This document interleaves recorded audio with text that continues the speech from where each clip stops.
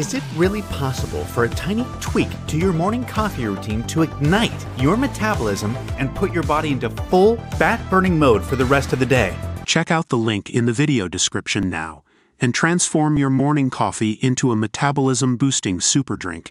Billionaire and Democrat mega-donor Reid Hoffman is sacred of retaliation against himself and others who go against Donald Trump should the ex-president retake the White House. The LinkedIn co-founder has consistently antagonized Trump, even using his non-profit to fund Jean Carroll's successful lawsuit against the former commander-in-chief.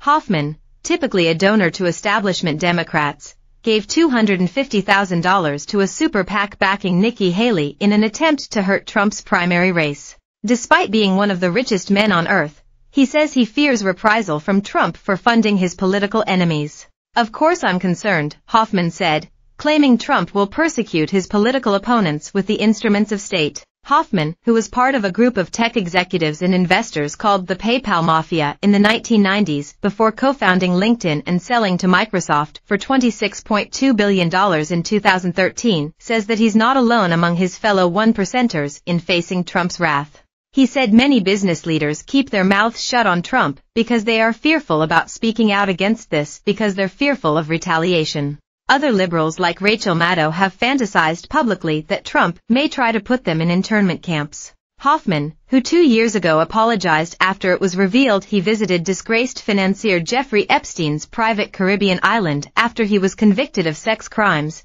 has called Trump a spoiled rich kid who bankrupts everything he touches, including the U.S. economy. He did tell CNN, however, that despite his fears he will manage to pluck up the courage to continue speaking out against Trump. "When you feel fear is the precise time that you should think about stepping up," he said. Hoffman argued, in the same interview, that Joe Biden is a more pro-business president than Trump because he respects the rule of law. "If the only things about being pro-business are regulation and taxes, then you go, okay great, it's whoever goes lower on regulation and lower on taxes," he said. But the rule of law is what has made America very special. It has made an environment for business that has been spectacular and a glowing beacon to the entire world. It is the trust that other countries have in us in our system and how we interact, which allows our industries to export and allows the dollar to be the reserve world currency of the world, he added. And that's the reason why Biden is fundamentally, no matter what, more pro-business than Trump.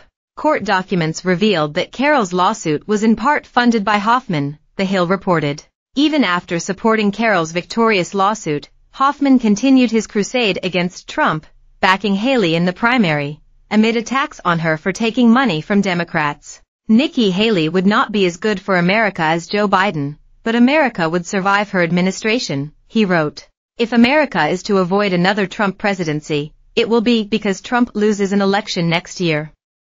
If he is to lose, it will either be to Nikki Haley in the primary, or Joe Biden in the general, he added at the time.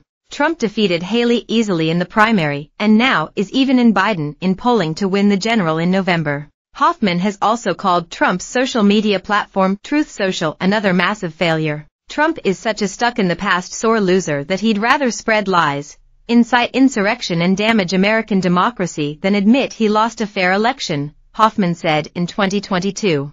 He added, Trump does have the unique achievement of personally profiting from running money-losing casinos. He's great as a grifter.